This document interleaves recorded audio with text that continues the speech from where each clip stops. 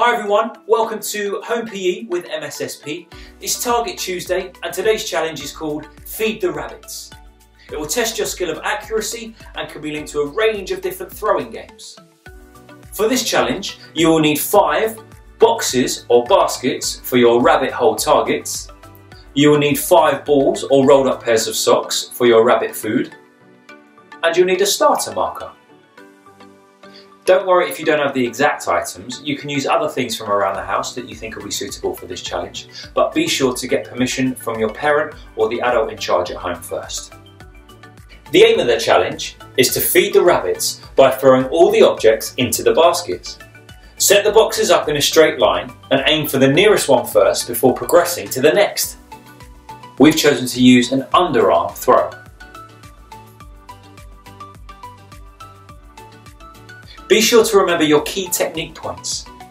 Look at your target, point using your non-throwing arm, swing your throwing arm and release the object before you reach your pointing arm.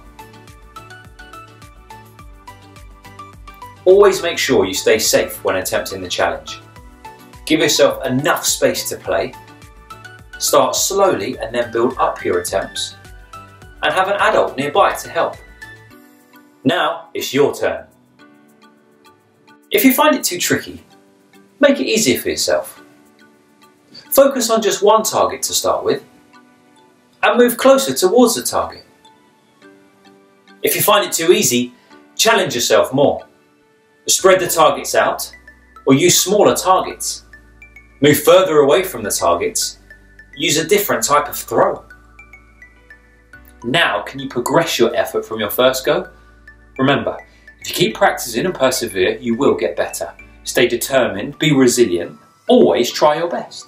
Once you've had a go, see if you can challenge your brother or sister or parent to take part. Set each other new scores to beat. Use another set of socks and see who feeds all the rabbits first. Work together, take it in turns and encourage your partner. Why not get creative? You can even try designing and testing your own activity based on today's challenge. Be sure to record your attempts each day on your tracker sheet and email it to your school on a Friday evening so they can keep a record each week. If your parents are happy to, you may even want to video and tweet us your challenge. We'd love to see how you're doing these at home and what ideas you have. We'll be awarding individual creativity awards for the top ideas. So finally, don't forget to encourage your school friends to take part too. The more people that get involved from your school, the more points you will all earn as a team.